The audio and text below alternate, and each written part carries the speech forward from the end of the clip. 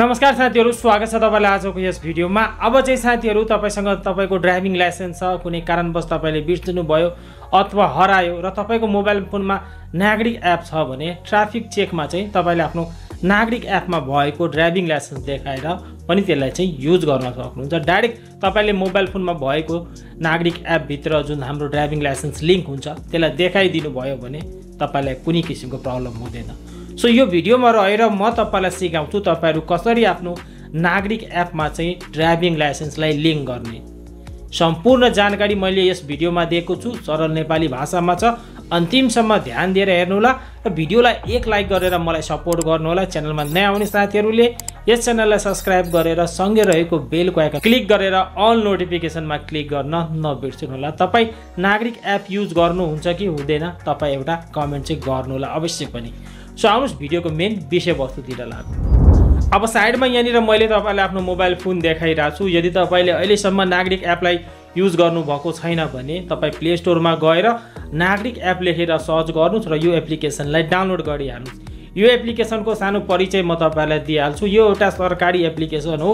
यो एप्लिकेसनबाट तपाईले डिफ्रेन्ट टाइपको सरकारी सेवा सुविधाहरू लिन सक्नुहुन्छ। जस्तै नागरिकतामा कुनै मिस्टेक छ भने त्यसलाई पनि कसरी करेक्ट गर्ने, अथवा प्यान कार्ड लिनु छ, अथवा तपाईलाई आफ्नो सर्टिफिकेटहरू हेर्नु छ, अथवा तपाई वैदेशिक रोजगारमा जाँदै हुनुहुन्छ त्यसको लागि पनि तपाईलाई डिफ्रेन्ट टाइपको जबहरू फाइन्ड गर्नु छ भने यो सम्पूर्ण कामहरू चाहिँ जति सरकारी काम छ नि त्यो सबै काम चाहिँ तपाईको यो नागरिक एपबाटै भइहाल्छ। नागरिक एपबाट तपाईले बैंक अकाउन्ट पनि खोल्न सक्नुहुन्छ। र जे कुरा मैले यहाँनिर तपाईलाई भने नि सबै कुराको मैले भिडियोजहरू बनाएको छु। तपाई मेरो त्यो भिडियो गएर चेकआउट गर्न सक्नुहुन्छ। म चाहिँ भिडियोको तल डिस्क्रिप्सनमा त्यसको लिंक राखिदिन्छु र नागरिक एपको प्लेलिस्ट चाहिँ म माथि राखिदिन्छु, गएर तपाई हेर्नु होला।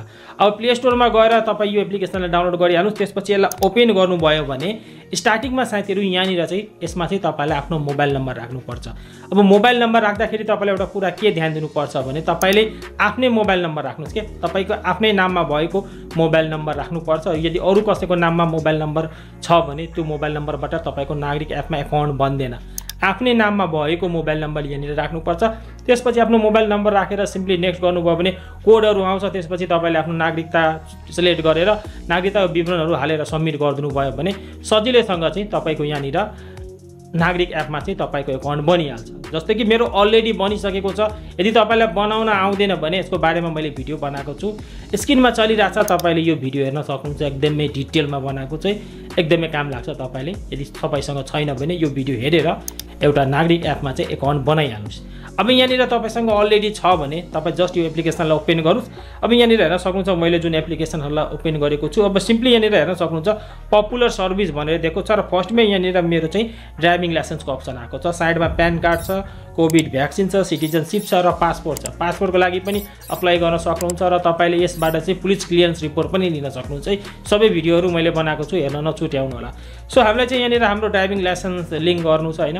सो लिंक गर्नको लागि यसमा क्लिक गर्नुस् ड्राइभिङ लाइसेन्समा। त्यसपछि यहाँनिर तपाईले आफ्नो ड्राइभिङ लाइसेन्सको लाइसेन्स नम्बर राख्न भन्छ। सिम्पली यहाँनिर तपाईले आफ्नो लाइसेन्स नम्बर राखिदिनुस्। अब लाइसेन्स नम्बर राखेर यहाँनिर जस्ट तपाईहरु सबमिटमा क्लिक गरिदिनुस्। अब सबमिटमा क्लिक गरिदिनु भयो भने यहाँनिर चाहिँ तपाईको लाइसेन्स देखाइदिहाल्छ। जस्तै कि यहाँनिर हेर्न सक्नुहुन्छ। अब यति गरिदिनु भयो भने नागरिक एपमा चाहिँ ड्राइभिङ लाइसेन्स लिंक भइसकेको छ। अब सिम्पल तपाईहरुले यही अप्सनमा आएर हैन ड्राइभिङ लाइसेन्समा क्लिक गरेर कसैले तपाईसँग तपाईको ड्राइभिङ लाइसेन्स मागिरहेछ पुलिसले अथवा ट्राफिक पुलिसले, यस्तो अवस्थामा तपाईले नागरिक एप खोलेर ड्राइभिङ लाइसेन्स भन्ने अप्सनमा क्लिक गरेर यो यसरी देखाइदिनु भयो भने तपाईको सम्पूर्ण काम भइहाल्छ है। तपाईको मोबाइल फोनबाटै यो कुरा भयो। सो मलाई लाग्छ साथीहरु तपाईहरुले पनि आफ्नो ड्राइभिङ लाइसेन्स चाहिँ नागरिक एपमा यो भिडियो हेरेर लिंक गरिसक्नु भएको होला। अब यसमा पनि कुनै कन्फ्युजन छ, कुनै कमेन्ट छ भने तल गर्न सक्नुहुन्छ। केही काम लाग्ने एप्लिकेसनहरुको भिडियो म तपाईलाई देखाइरहेको छु। यो टप 5 सरकारी एप्लिकेसन वाला जुन भिडियो छ नि यो भिडियोलाई चाहिँ नछुट्याउनु होला, एकदमै महत्त्वपूर्ण छ। यो भिडियो चाहिँ अवश्य पनि वाच गर्नु होला। सो आजको यस भिडियोमा यति नै। भिडियोलाई अन्तिमसम्म हेर्दिनु भएकोमा, लाइक, कमेन्ट र शेयर गरिदिनु भएकोमा धेरै धेरै धन्यवाद।